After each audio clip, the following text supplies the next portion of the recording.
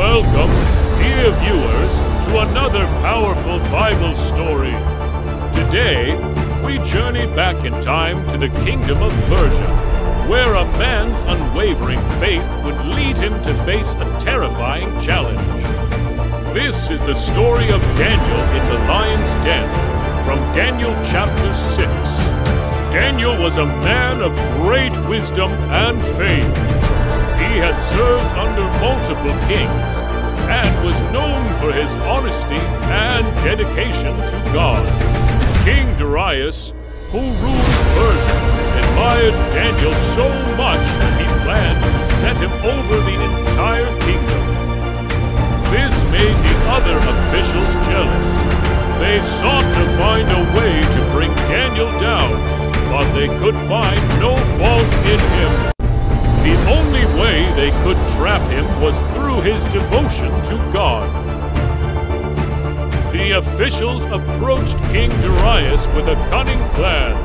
"O king, live forever," they said. "Issue a decree. Let anyone who prays to any god or human other than you for the next 30 days shall be thrown into the lion's den." Unaware of their true intentions, King Darius signed the decree, making it unchangeable according to the law of the Medes and Persians. When Daniel heard about the decree, he didn't falter. He went home, opened his windows towards Jerusalem, and prayed to God 3 times a day, just as he always had. Show visuals of the officials spying on Daniel, and then reporting to the king. King Darius was distressed. He valued Daniel and sought to save him, but the law could not be changed. With a heavy heart, he ordered Daniel to be thrown into the lion's den. As Daniel was lowered into the den, King Darius called out to him, "May your God, whom you serve continually, rescue you." A stone was rolled over the mouth of the den, and the king sealed it with his own ring. That night, King Darius couldn't eat or sleep.